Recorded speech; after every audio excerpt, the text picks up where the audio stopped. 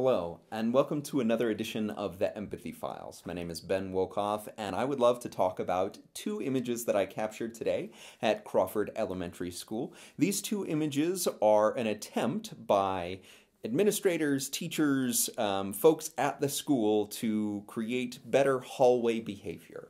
And so they have been plastered up on the walls of the school as attempts to do that. And I wanted to think through the aspect of how students see them, parents, other people who would be in the hallway, and also think about the coercive element of the way in which we dictate rules to one another, and how we help students to be a part of that process. So the first one that you can see right here is an example of one way of doing this. So in this picture, it is a picture of students that are walking down the hallway correctly, right? The correct way of doing that. And the poster says, "We walk in a straight line with a hug and a bubble."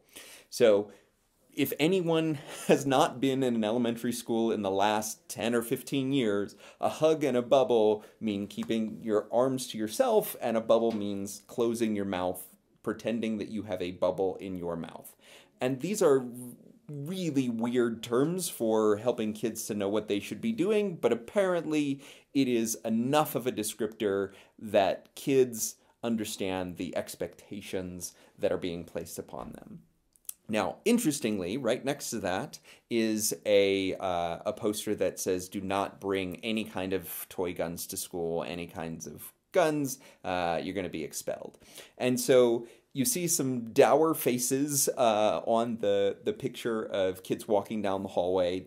There are some smiles, right? Like there are some kids who are excited to be there and to be in this picture for, posterity and things like that. But it's also next to this really negative statement of expulsion. And as a student seeing that, I know that I can look at it and say, I am like these kids or I am not like these kids. I can look at that as an adult, as a parent walking through, and I know that there is an aspect of control that happens in the hallway that is specific to an expectation that anyone has set. Nobody knows who put up this poster. It's the expectation maybe that it's administrators or teachers or someone in a position of authority. And that is one way of controlling the student experience, right? To post, this is the expectation, this is what it looks like, check yourself. And as a student, if I don't look like the kids in the poster, if I don't know the kids in the poster, if I am not, if I don't want to do that, then I am out of line. And so there's very little ownership in that part of the process. But certainly, I do know the expectations. I know what it means to be a good kid, at least in the hallway in this regard. Now, the second image that we're going to be taking a look at is maybe a little bit more student-centric. It still has the same intent, but it has language from the student. Okay, so at the very top it says rules, but it's spelled R-U-L-S. It's very clear that a younger student or someone clearly who is not as interested in, spelling or things like that, or that the teacher just didn't care about that aspect of this because that wasn't the point. These are the rules. And throughout the rules, you can see keep your hands to yourself, and that you can do a hug and a bubble in the hallway. That's big, but that's not the only thing that you can do, right? There's lots of things that you can do in the hallway, right? You can listen to one another, listen to the speaker. You can show respect. You can, show integrity, doing the right thing even when no one else is watching. Being careful at recess is on the bottom right of this particular poster.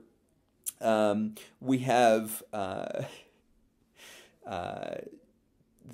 the ability to nicely remind others of the rules, and you have pictures of the kids doing these things, but they are student-drawn pictures, right? You have a kid raising her hand. You have examples of this, but it is written in student vernacular. Clearly, some of these words were given to kids or had been echoed in the hallway, right? Like kids are not coming up with hug and bubble on their own, but they might have come up with some of these aspects. And so to me, this is the same intent, right? To get kids to recognize their own behavior in the hallway.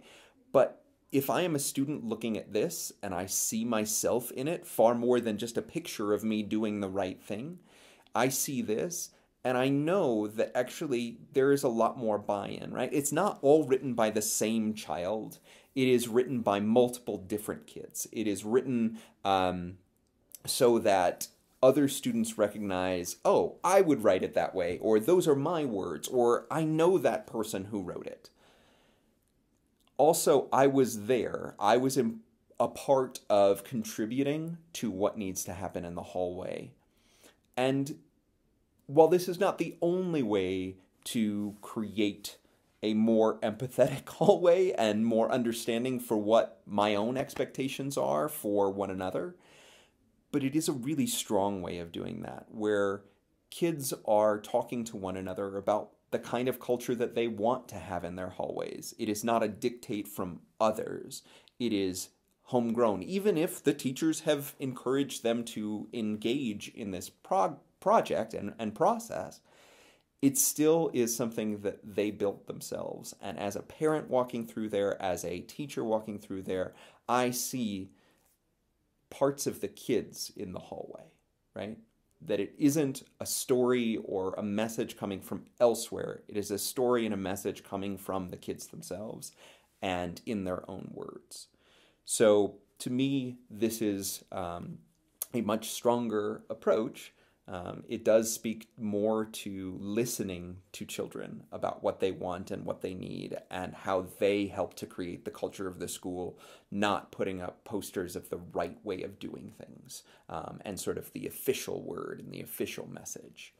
So that's what I've been thinking about today. I saw these two sort of juxtaposed examples. I really like, obviously, the student one, and there's a lot to be desired around sort of taking a picture of kids, doing it the right way, and saying this is what needs to happen.